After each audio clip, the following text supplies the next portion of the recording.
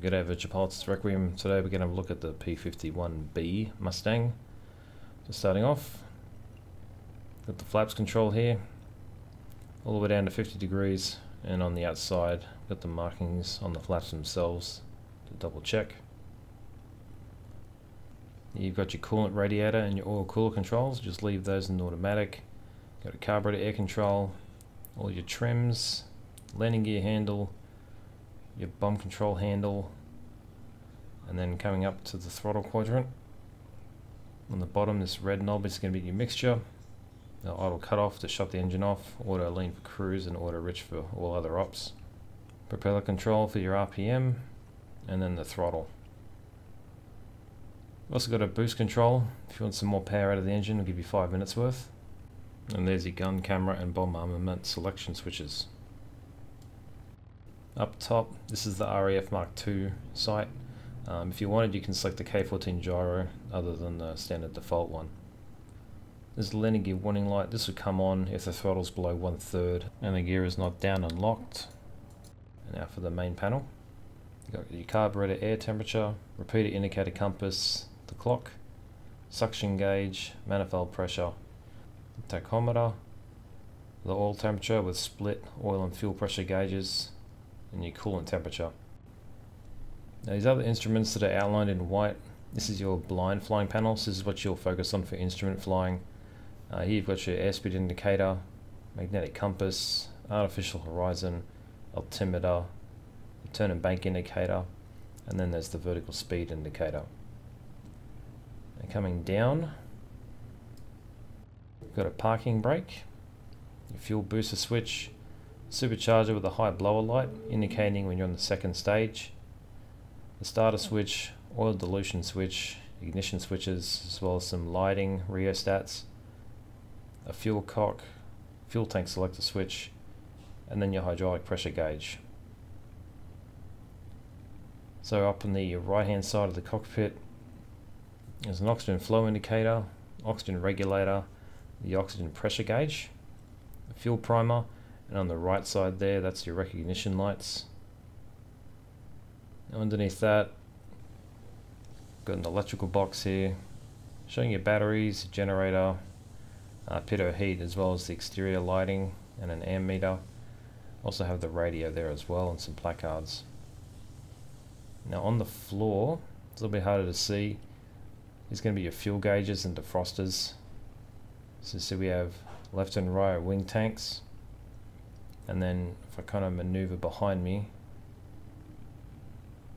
there we can see, if I can zoom in, that's going to be your fuselage tank. So when that's full, you're kind of limited in your aerobatic maneuvers, but once you get below 75% total fuel, that's when you're able to maneuver freely. So starting the P-51, it's going to increase the propeller to maximum at about 1 inch on the throttle. Then you press E, and this will start the automatic process to get the engine started.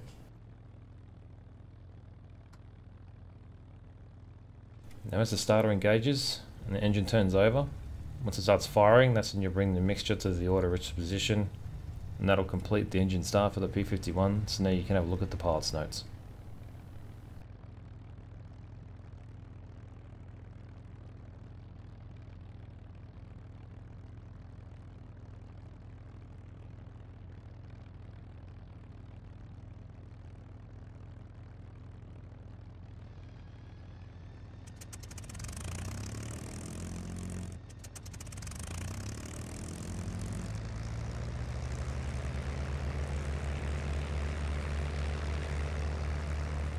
Since the flaps will be in the up position when you get in the airplane, after you start the engine, the flaps are going to start retracting automatically. So that's the noise we're hearing there.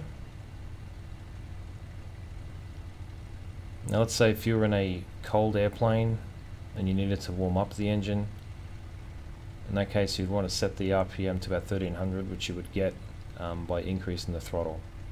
And then once you reach the desired temperatures for a warmer engine, then you can just continue taxiing, but the engine's already warm, so once the flaps are retracted, we'll be good to go.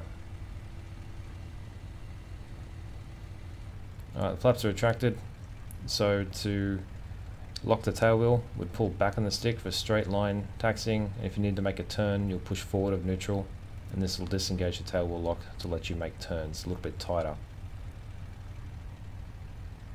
So we're going to disengage the parking brake by tapping the toe brakes, and we'll increase the throttle a little bit now and start the taxiing process. I'm going to make a left turn here, so you can use left rudder with some left brake if you want. Maybe to push that stick a little bit forward in neutral to facilitate the turn, make it a little bit easier on yourself. And then once you hit the straight line, just pull the stick after neutral to engage the tail wheel lock.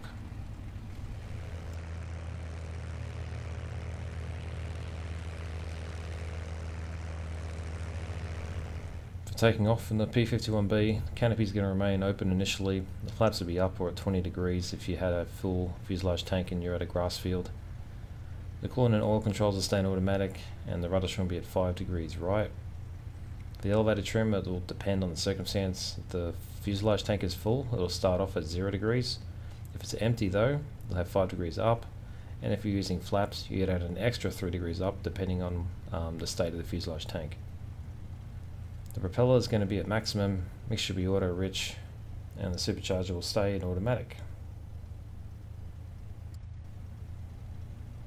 So really I don't have to prepare too much. I'm going to go with the flaps up takeoff, so all I'm going to have to do here is set the trim to 5 degrees right and make sure that elevator trim is back at neutral. So after I get onto the runway here, I'm going to increase the throttle, I'm going to bring it up to 46 inches, and you hold that stick after neutral. That way the tail wheel stays locked, and we'll take off in a tail low position or 3-point attitude.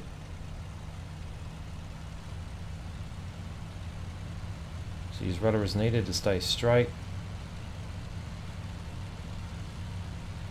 And you've got lift off, get the landing gear up, get yourself accelerating to about 150 miles per hour. You should avoid climbing until you reach that speed. You'll climb out. Best speed is going to be 160 miles per hour all the way up to 30,000 feet. Now if you're using flaps on the takeoff, you'd want to retract them once you clear of obstacles and above 500 feet. So just continuing the climb here. I'm going to bring the power back a little bit as I'm only going to stay in the traffic pattern, so don't really need full climb power. Then we'll get the canopy closed, and we'll have a look at how to land the P-51B. So for landing in the P-51B on downwind, set the flaps to 20 degrees if you like. This will help slow the airplane down to get yourself below 170 miles an hour, at which point you can open the canopy and extend the landing gear. Make sure you can put the auto rich and propeller to maximum. Then for your base to final turn, your airspeed should be below 165 miles per hour. This will let you extend the flaps all the way out to full. And then for your approach speed, you can go for about 120 miles an hour if you like, and that works pretty well. But if you're landing with a full fuselage tank, generally you want to avoid that final turn below 140 miles an hour. So here we are in downwind. I'm going to start slowing down, get the flaps out to 20. This is going to increase that drag and also cause a nose pitching down. So you're going to have to add some nose up trim to maintain your altitude. As you pull the throttle back, should start slowing down to 170. Get the gear down and the canopy open. Checking the distance to the runway, it looks pretty good. And we get below 165, get the flaps all the way out to full, and we'll start that base to final turn. Nose is going to want to pitch down, so you'll use more nose up trim. Get the propeller to maximum now. And we just adjust the base to final turn accordingly based on our aiming point at the beginning of the runway. Now you can wait to extend the flaps if you like, however it's going to be on short final and should be above 400 feet if you're going to do it that way. So we're just adjusting the bank angle accordingly so we can get our aiming point where we want it to be. When we start approaching the runway threshold, we can start pulling the power back pretty close to idle and bring it up into a 3-point attitude and hold it off. Keep holding that back pressure in there until we touch down. Hold the stick all the way back to engage the tailwheel lock and start applying the brakes. And you can use directional braking with the rudder in order to stay straight on the runway or regain the center line at the least. You don't want to be using full braking at the higher speeds, as you'll be at risk of causing a prop strike by lowering the nose.